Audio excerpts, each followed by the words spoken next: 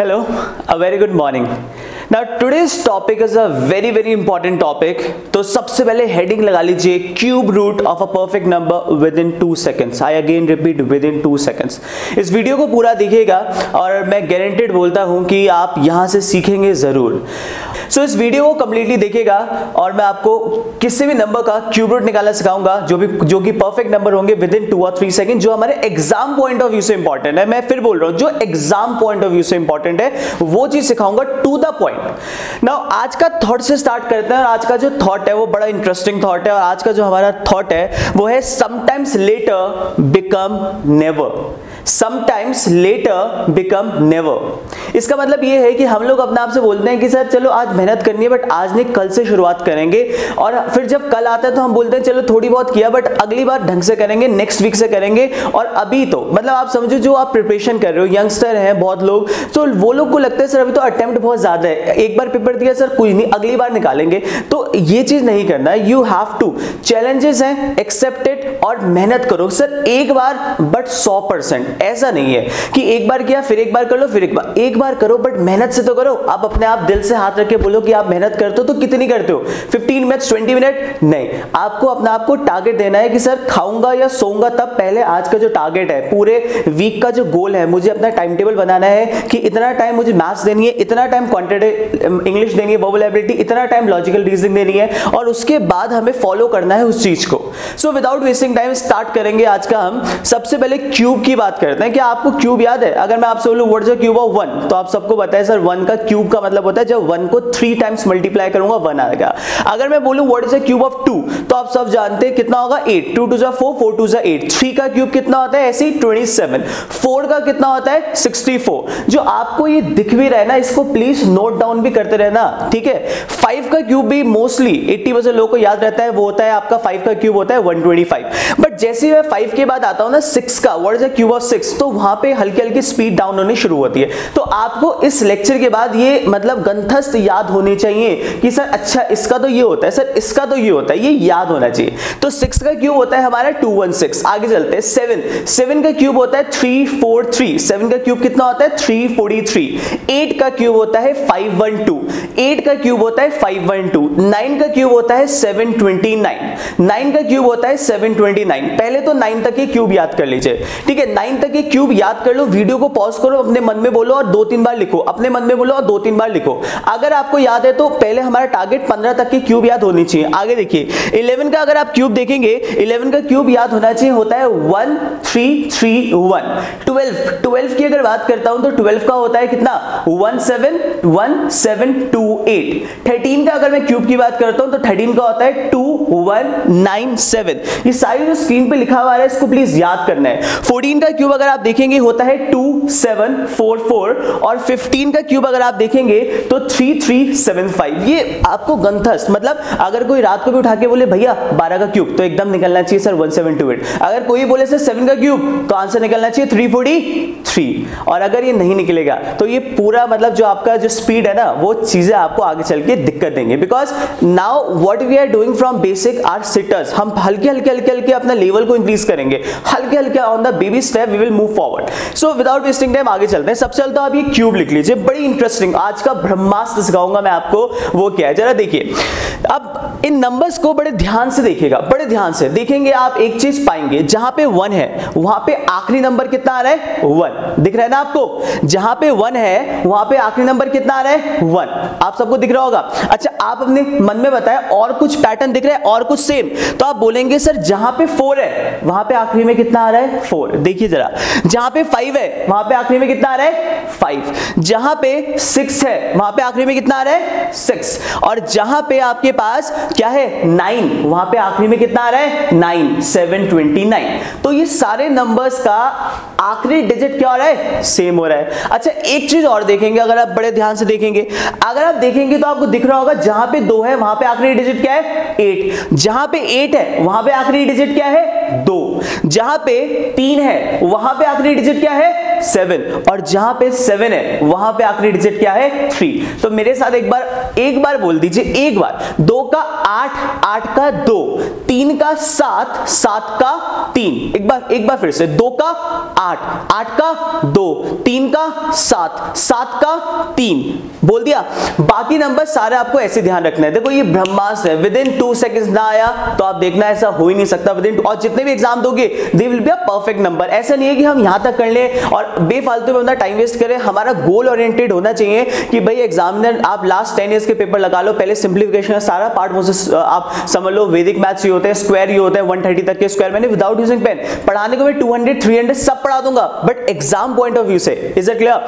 तो ये बात ध्यान से सुनिएगा मेरी। आगे चलते हैं सारे के सारे। एक तो पहला क्या है, आपको ये क्यूब्स याद करने किसी भी हालत में, मैंने आपको याद करवाया, वीडियो को पॉज करें, आप नाम बोलो लिखो। दूसरा रूल क्या है, ये सारे के सारे नंबर्स में एक पैटर्न बन रहा है। क्या पैटर्न बन रहा है अपने मन में बोलो, 2 का 8, 8 का 2, 3 का 7, 7 का 3। बाकी नंबर क्या रहने वाले हैं हमारे, सारे के सारे सेम रहेंगे। Is it clear?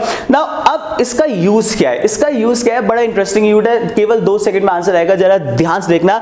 एक क्वेश्चन मैं समझाऊंगा, बाकी आप लोग करोगे। देखो ऐसे में फटाफट देखते हैं क्वेश्चन नंबर 1 क्या लिखा हुआ है। क्वेश्चन नंबर 1 लिखा हुआ है find the cube root. Find the cube root, एक चीज ध्यान रखिएगा, एक चीज और, क्यूब रूट में आप देखेंगे जो हमारा क्यूब रूट होता है उसमें रूट में ऊपर लिखा होता है हल्का सा 3, और अगर वो 3 की जगह नहीं लिखा हुआ या 2 लिखा हुआ तो वो फिर स्क्वायर रूट होता है। ये बेसिक चीजें भी आपको मालूम होनी चाहिए। भाई क्यूब रूट है तो वहां पे 3 है, समझते हैं ना आप? क्यूब रूट जैसे 27 का जैसे लिखा हुआ है क्यूब रूट ऑफ 27, तो आंसर क्या होगा 3। मतलब 27 का क्यूब रूट का मतलब है ये किस नंबर को मैं 3 बार मल्टीप्लाई करूंगा तो ये 27 आएगा।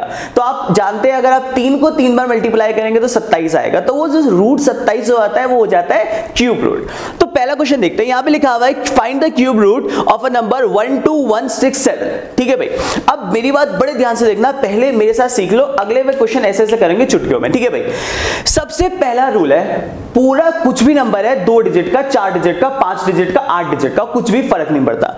सबसे पहले हमें उस नंबर की आखिरी डिजिट को देखना है। क्या करना है, उस नंबर की आखिरी डिजिट को देखना है। यहां पे इस नंबर की आखिरी डिजिट क्या लिखी हुई है, 7, और आपको मन में बोलना है सर 2 का 8, 8 का 2, 3 का 7, 7 का 3, बाकी नंबर सेम। तो सबसे पहले 12167 में लास्ट डिजिट 7 है, तो 7 को जैसे देखा तो क्या लिखोगे 3। तो अपनी कॉपी में फटाफट लिख लीजिए सर लास्ट में तो 3 आएगा। Is it clear? अब सबसे पहले हम लोग क्या सीख रहे हैं, क्यूब रूट। क्या सीख रहे हैं, क्यूब रूट, 3 क्यूब। इसका मतलब हमेशा लास्ट की 3 डिजिट्स को हटा दो, रिमूव, मतलब हल्का सा कट लगा दो लास्ट की 3 डिजिट, चाहे फिर वो रिमेनिंग जो नंबर है वो दो वो बचे डिजिट या 3 डिजिट बचे, हमेशा लास्ट की 3 डिजिट को रिमूव कर दीजिए। जैसे 12167 में मैंने 167 को क्या कर दिया, रिमूव। सो रिमेनिंग पार्ट कितना बचा, 12 बचा। अब जरा मन में बोलना है, मन में है ना, मन में सर 1 का क्यूब होता है 1, तो अभी 1 इस 12 से छोटा है, आगे चले। 2 का क्यूब होता है 8, अभी ये जो 8 है ये 12 से छोटा है, आगे चले। 3 का क्यूब होता है 27, सर ये 27 इस रिमेनिंग 12 से क्या हो गया, ज्यादा। इसका मतलब 27 किसका क्यूब था, 3 का। अगर 3 का क्यूब ज्यादा हो गया सो 3 से पहले नंबर क्या आता है, जरा बताइए, 3 से पहले क्या आता है, 2, तो वहां पे लिखना है 2। मतलब जहां पे वो नंबर, उस नंबर का क्यूब ज्यादा हो जाए उस नंबर से पहले वाला नंबर आपको लिखना है। इसका मतलब एक बार फिर से देखिए, जैसे लास्ट की 3 डिजिट हटाने के बाद 12 बचा था, सो मन में आपको ऐसे करना है जैसे मैं कर रहा हूं मन में, ठीक है, लिखना नहीं है, कुछ नहीं करना, मन में करना है। सर 2 का क्यूब 8 अभी छोटा है, 8 जो है वो 12 से छोटा है ना। 3 का क्यूब 27, सर 3 का क्यूब तो ज्यादा हो गया ना, और अगर 3 का क्यूब ज्यादा हुआ तो 3 से पहले नंबर क्या आता है, 3 मतलब जहां ज्यादा होगा उससे एक नंबर पहले। सो 3 से पहले क्या आता है, 2, सो आंसर विल बी 23। सिर्फ 2 सेकंड लगेंगे। पहले एक बार चीजों को बहुत ध्यान से समझ लीजिए। अगर एक एग्जांपल नहीं आया थोड़ा पेशेंस रखिए, दूसरा एग्जांपल आएगा, दूसरा नहीं आया तीसरा आएगा, बट पहले थोड़ा पेशेंस रख लो। अब एक सेकंड एक और देखते हैं, क्वेश्चन नंबर 2 देखिए क्या लिखा हुआ है। पहले वीडियो को पॉज करना, अपना आप ट्राई करना, फिर मेरे साथ करना। क्वेश्चन नंबर 2 लिखा हुआ है find the cube root of 46656। ठीक है, अब 2 सेकंड लगना चाहिए। पहले आप वीडियो को पॉज करो, नहीं आया तो मेरे साथ देखना। देखो सबसे पहला रूल क्या था, उस नंबर की आखिरी डिजिट देखो, क्या लिखा हुआ है 6। तो हमने कहा था 2 का 8, 8 का 2, 3 का 7, 7 का 3, बाकी नंबर सेम। इसका मतलब अगर 6 है तो आखिरी में क्या लिख लीजिए, 6 लिख लीजिए। अब क्या कहा था सर ने, क्योंकि क्यूब रूट है तो आखिरी की कितनी हटानी है, 3। जैसे लास्ट की 3 डिजिट हटा दी, सो रिमेनिंग पार्ट कितना बचा, 46 बचा। अब कुछ लिखना नहीं है, दिमाग में करना है ना। अब आप बोलोगे सर 46 है, सर 3 का क्यूब होता है 27, सो 3 का क्यूब तो छोटा है, अभी आगे चलें। 4 का क्यूब होता है, सर 4 का क्यूब कितना होता है, 4 का क्यूब होता है 64। सर 64 अगर आप देखेंगे तो 64 इस नंबर से कितना हो गया, ज्यादा हो गया। तो जहां 4 का क्यूब ज्यादा हुआ तो 4 से पहले क्या आता है, 3, सो आंसर विल बी 36। मेरी बात समझ आ रही है, नहीं समझ आई टेंशन नहीं, अगला करेंगे ना। एक और देखो, लिखा हुआ है 97336। पहले आप नाप करना, नहीं होगा तो मैं करूंगा। अब देखो सबसे पहले लिखा हुआ है 6, तो क्या लिखेंगे, 6 का तो 6 लिख देंगे। अब लास्ट के 3 डिजिट जैसे हटाया तो बचा कितना, 97 बचा। अब 97 की अगर बात करते हैं तो मन में सर 4 का क्यूब 64 छोटा है, 5 का क्यूब कितना होता है, 5 का तो सर 125 होता है। इसका मतलब सर 5 का क्यूब तो ज्यादा हो गया। अगर 5 का क्यूब ज्यादा हुआ तो 5 से पहले क्या आता है, 4, सो आंसर विल बी 46। आगे चलते हैं, एक और देखते हैं। जैसे लिखा, हल्के हल्के नंबर्स को इंक्रीज कर रहा हूं, देखिएगा। अगला लिखा हुआ है 250047। चलिए देखते हैं। सबसे पहले देखेंगे आखिरी डिजिट, आखिरी डिजिट में क्या लिखा हुआ है, 7। तो 7 का क्या था सर, 7 का 3, 2 का 8, 8 का 2, 3 का 7, 7 का 3। इसका मतलब अगर 7 है तो क्या लिखेंगे, 3 लिखेंगे। अब लास्ट की 3 डिजिट को रिमूव करेंगे तो रिमेनिंग पार्ट क्या बचा, 250 बचा। अब मन में सर 5 का क्यूब तो 125 छोटा हो गया, 6 का क्यूब कितना होता है, 216। सर 6 का क्यूब भी छोटा हो गया। सर आगे चलते हैं, 7 का क्यूब तो ज्यादा हो जाएगा सर, बिकॉज 7 का क्यूब होता है 343। सो 7 का क्यूब अगर ज्यादा हो गया तो 7 से पहले क्या आता है, 6, सो आंसर विल बी 63। है ना इंटरेस्टिंग, और मतलब विद इन सेकंड्स में आप लोग आंसर दे पाएंगे। बस आपको फोकस करना है, जो आप काम कर रहे हो ना उस पर फोकस तो करो, एक बार मेहनत तो करो। देखो सबको अच्छा लगता है लाइफ में कुछ करना, बट मेहनत तो आप ही को करनी पड़ेगी। You have to trust me, ठीक है। मैं आपको सारी चीज समझाऊंगा, बिल्कुल एक 0 लेवल से लेके बिल्कुल एडवांस तक के क्वेश्चन, बिल्कुल एडवांस तक के लिए। ये मेरे लिए एकदम स्क्रैच लेवल है, मैं हल्के हम बहुत अच्छे लेवल पे जाएंगे क्वेश्चंस पे, ठीक है। आगे चलते हैं, एक क्वेश्चन 5th वाला क्वेश्चन देखते हैं। लिखा हुआ है find the cube root of 658503। मेरे हिसाब से आप 2 सेकंड में आ जाने चाहिए अगर आप समझ गए होंगे तो। सबसे पहले लिखा हुआ है 3, तो 3 का क्या लिखेंगे, 7। लास्ट 3 डिजिट्स को रिमूव करेंगे सो रिमेनिंग पार्ट बचा 658। नाउ 658 का अगर आप देखेंगे सो देखिए 7 का क्यूब 343, 8 का क्यूब 513, 512 छोटा हो गया 8 का क्यूब। ना 8 का क्यूब अगर छोटा हो गया सो 9 पे जाना पड़ेगा। 9 का कितना होता है, 729। सो 9 का क्यूब ज्यादा हो गया ना, और जहां ज्यादा हुआ सर ने कहा था उससे एक पहला, सो 9 से पहले क्या आता है, 8, सो आंसर विल बी 87। इससे क्लियर। एक और करते हैं भाई, ठीक है, नंबर को एक और करते हैं, 1295029। Find the cube root. 2 second में आंसर देने का प्रयास करें एक बार फटाफट। चलो चेक करते हैं। सबसे पहले क्या लिखा हुआ है, 9, सो 9 का क्या रहेगा, 9 ही रहेगा। 2 का 8, 8 का 2, 3 का 7, 7 का 3। भूलोगे ही नहीं, इतनी बार वीडियो में रटवा दूंगा ना कि भूलोगे ही नहीं। अब लास्ट की 3 डिजिट जैसे रिमूव करोगे तो रिमेनिंग पार्ट बचा 1295। हमेशा लास्ट की 3 करनी है, 1295। अब आपको 10 के आगे जाना पड़ेगा, मेरी बात समझ आ रही है, क्योंकि 10 का क्यूब कितना होता है, 1000। सो 10 से अब आगे जाना पड़ेगा। 11 का क्यूब कितना होता है, 1331। सो 11 का क्यूब अगर आप देखेंगे तो क्या हो गया, ज्यादा हो गया। और अगर 11 का ज्यादा हुआ तो 11 से पहले क्या आता है, 10, so answer will be 109। So exam point of view से हमें ये सारी चीजें सीखनी है विद इन 2 सेकंड। एग्जाम में आपको डायरेक्ट तो नहीं मिलेगा what is the cube root of इतना, बट जो एग्जाम में कुछ आएगा वो कुछ इस वे में आएगा। जैसे आपके स्क्रीन पे आया होगा, होपफुली कि आप ये आंसर मुझे 3 सेकंड के अंदर दे पाए। देखिए स्क्रीन में लिखा हुआ है cube root of 474552 plus x equals to 80, so 3 seconds. अब जब एग्जाम में करो ना, अब आपको चीजें देख ली, समझ ली, अब एग्जाम में चुटकियों में आएगा आंसर। अब x निकालना है। सबसे पहले क्यूब रूट किसका होता है, 474552, ठीक है। सो आप जानते हैं ये हमारे पास क्यूब रूट किसका होता है, 2 का 8। लास्ट के 3 डिजिट हटाएंगे तो 8 का क्यूब ज्यादा हो जाएगा, इसका मतलब कितना हुआ 78। तो 78 plus x equals to 80। So x की अगर आप वैल्यू देखोगे कितनी आ गई 2। सो पेन नहीं उठाना पड़ेगा। मेरी बात समझ आ रही है ना? एग्जाम में कुछ इस टाइप का आएगा, बट आपको हल्के हल्के हल्की चीजों को सीखना पड़ेगा, भरोसा रखना पड़ेगा मेरे पे, ट्रस्ट मी, ठीक है। और अगला जो पहला क्वेश्चन मैंने आपको स्क्रीन पे दिखाया था, जो मैंने आपसे बोला था कि अगर आप 1 मिनट लगाने इस वीडियो के बाद आप इस आंसर को विद इन 3 to 4 सेकंड दे पाएंगे। जरा एक बार ट्राई करते हैं इसका आंसर क्या होगा। देखिए जरा क्या लिखा हुआ है।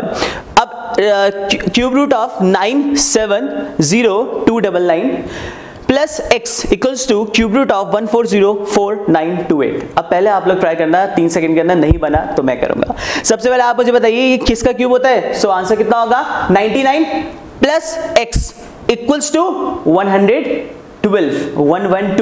Equals then x will be 13। सो सही आंसर यहाँ पे 13 आना चाहिए। देखिए जहां तक के क्यूब याद होंगे ना आपको वहां तक निकाल सकते हो। तो मैंने आपसे पहले बोला 15 तक के क्यूब गंथस्थ याद होने चाहिए और मन में बोलते रहो। भाई देखो जितनी प्रैक्टिस करोगे, जितनी प्रैक्टिस उतना ही स्ट्रांग होंगे। आप फ्री टाइम है, आप जानते हो कि रोड पे चला रहे हो बाइक, तो मैं कह रहा हूं मन में टेबल्स पढ़ते रहो, अच्छा देखते रहो, फोकस करते रहो, मोबाइल का यूज ना करो, बट मन में चलना चाहिए। सर अच्छा 90 का टेबल याद करते हैं। अच्छा वीडियोस मैंने देखा था सर ने स्क्वायर याद करवाए थे, क्या मुझे स्क्वायर याद है? अगर मैं आपसे बोलूं 102 का स्क्वायर क्या होता है तो आप याद कर रहे हैं, मतलब समझ आ रहा है नहीं आ रहा? तो 102 का सर ने बताया था, लास्ट वीडियो में आपने देखा होगा 102, तो आंसर कितना होता? 10404। कैसा आया था? फटाफट चुटकियों में गया था। 108 का स्क्वायर तो कितना था? 864, 8 और 16 11664। तो जैसे मैं कर रहा हूं ना वैसे आप लोग भी करेंगे। तो स्पीड बढ़ानी है पहले। तो मैं रिक्वेस्ट करता हूं टॉपिक्स भी स्टार्ट करेंगे, बट पहली चीज तो बेस है ना।